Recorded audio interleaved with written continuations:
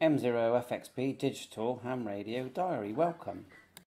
M0FXB. So look, we're here. We've got our Yaesu FT5 connected to WiresX system, and look, it's coming up with an error. PL2303 does not support Windows. So how are we going to fix this? Try this. Right click it and click Update Driver. Now make sure you've got an older version of the prolific driver on your PC. Now click Browse My Computer, but this time instead of using the Browse option, go Let Me Pick. Click this section here, and this time I've got some old versions here. I'm going to pick version 3.9.1.0. So click that and go Next. And it now says Prolific USB to Serial COM port driver. So hey presto, Prolific USB to Serial COM is now showing on here, and now we're going to go back to our Windows software, WiresX software. Let's find it here. We're going to refresh, and it's going to show up now, Prolific USB. Click OK.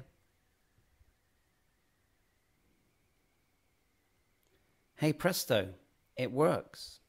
And once it populates, we will connect to a station. And this is on Windows 11, and it's the 19th of August 2022. So you can get it working. Yeah, there's a bit of faffing, but it's better than having to buy a £90 cable or throw the old cable away if you haven't got a Windows 10. So let's just give it a minute, and we'll connect to someone just to show you it actually does work. Get the volume up a bit. There's always a bit of a lag when this is booting, but you know, we keep getting told by Yaesu that the cable, the SCU 19, 20, 40, 39 does not work with Windows 11. Yes, it does, but you've just got to put a bit of work into it. And why can't they just give us I don't know, some sort of file that we can double click and that just makes it work? It'd be a lot easier, wouldn't it? So let's go connect to, see, we've got, oh yeah, Scu UK there.